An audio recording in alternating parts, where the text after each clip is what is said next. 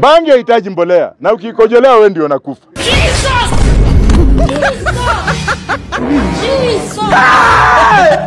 Bangi, mazao ya bangi ndio itaokoa uchumi wa hapa.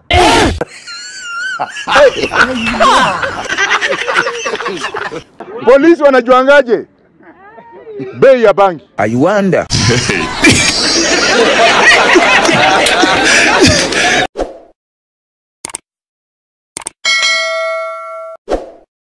Ile bangi ambayo bishop wa Malawi ambaye alikuwa Pentecostal bishop ameenda amengoa miti yote ya tobacco ameweka bangi. Maana bangi ni mmea. Okay. Semeni You wakako. na unameanga miezi mingapi? Na hata ikiumwa tu na kadudu kenye kanalewa na kanaenda haleluya.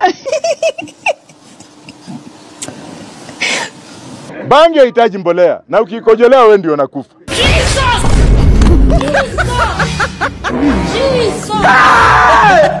Bangi, mazao ya bangi ndio itaokoa uchumi wa hapa.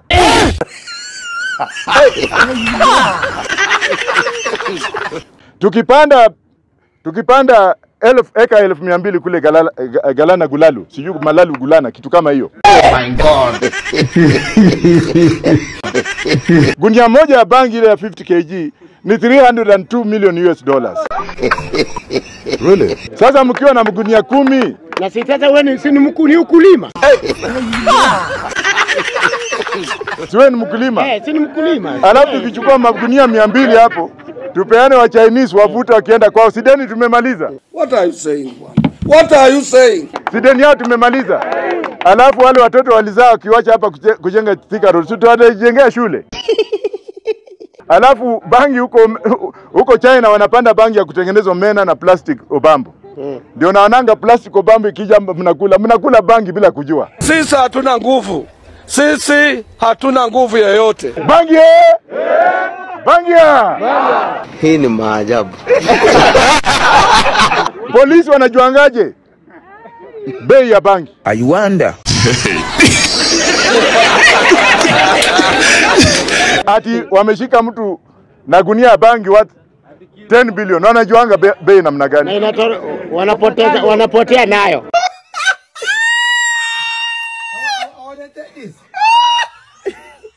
Alafu wakati kesi inaenda kotini, ni nyasi inapelekwa kotini, hiyo bangi hakuna. Oh my God. Ati gari imepata accident.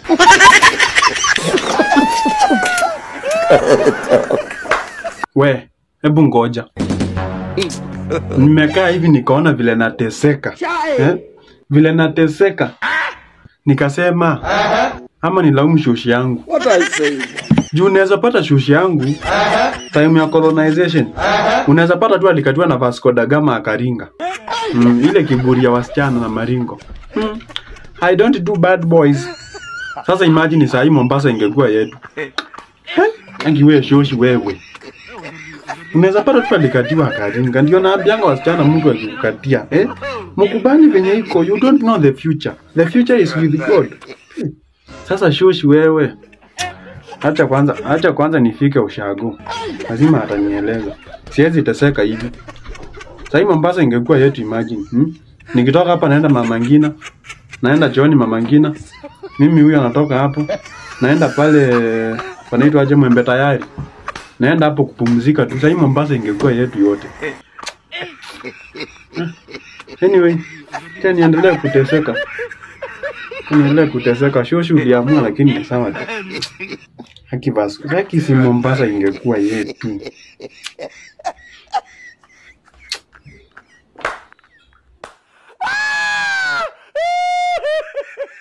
Leo nimekuja kwa niaba ya Jaba Welfare and Association Limited Company. Wase wa Jaba, kujeni hapa. Leo nimekuja na some amendments.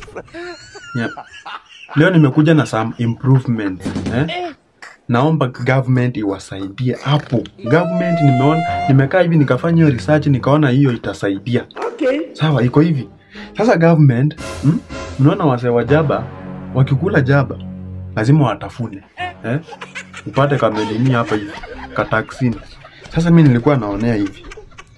Sasa kuliko watu watafuna waharibike meno, government muende mnachukua nini machines hiyo jaba inasiagwa. Inasiagwa. Isiagwe vizuri. Yeko kama supu. Ikuwe inauzwa kwa nini? Inauzwa kwa base ya jaba huko kama vile yogurt inauzwa. Watu waache kuharibika meno. Na hiyo itasaidia sana hiyo. Hiyo nimekaa nikaona hiyo ni wisdom hiyo. Hiyo na itasaidia sana. Government, chezeni kaa nyinyi. Kuliko watu watafune jaba waanze kuharibika meno, wanang'oka meno. Hivyo tu ikuwe kama unakunywa kama supu jaba. Unakunywa tu kama supu. Juu at long last ni supu tu anga unameza. Umezi matawi. Simple. Na government inilipe. Juu hiyo story. Today I'm so much disappointed. Yani leo tu mimi nimetoka zangu vizuri kwa nyumba. Nikaenda kwa nini? Kwa dentist fulani tu pale. Nilikuwa nimebeba simu yangu ikang'olewa bluetooth. Sasa mimi kufika hapo, nikapata kuna mgonjwa mwingine hapo. Anataka kung'olewa jino. Kumuuliza shida ni nini? Anasema ati meno inauma. Sasa mimi nikamuuliza, sasa kazi ya meno ni gani? Si kazi ya meno ni kuuma. Si yule daktari akakasirika na mimi. Kidogo ananiuliza wewe unataka nini? Mama nikampea simu yangu. Nikamwambia hii simu nimeleta uning'olee bluetooth. What are you saying? Nakwambia nimesalasiwa hapo. Nimejikuta tu hapa hata sijui nimefika hapa aje.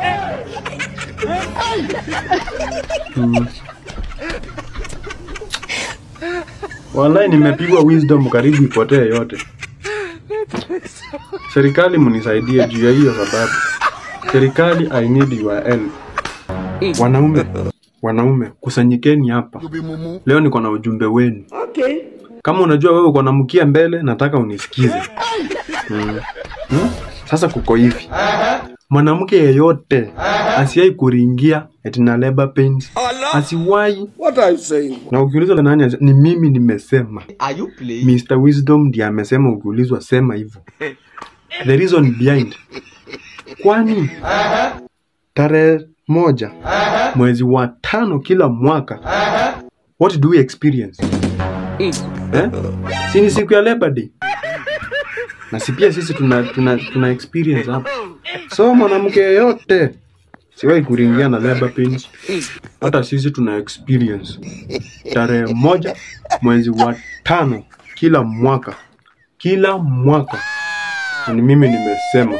Wanaume, take notes. Take notes. Anyway, kuna mtu ashaifanya hiyo research? Kunaye mtu ashaifanya hiyo research? Serikali, mfanye kazi yenu mnilipe. Kwanza Atuoli ndiye amesimamia hiyo nini? Si ni siku ya wafanyikazi? Na ni siku ya Labor Day pia. Ni siku ya Labor Day.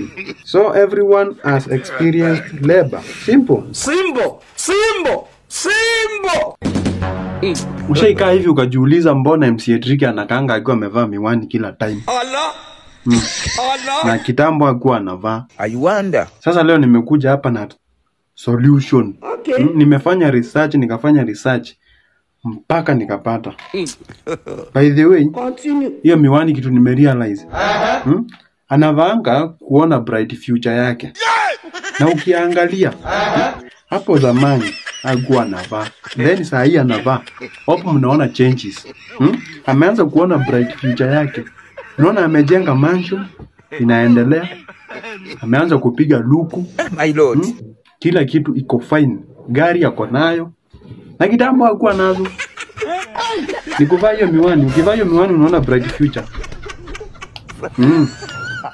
Research ni hiyo. Na hiyo ni wisdom yote hiyo nimetumia hiyo. Anyway, mtu aniambie bei ya hiyo miwani. Juu hata mimi naona nikinunua itabidi nimeinunua. Juu hata mimi nataka kuona bright future. Nataka kuona future yangu. Kama mnichangie ninunue.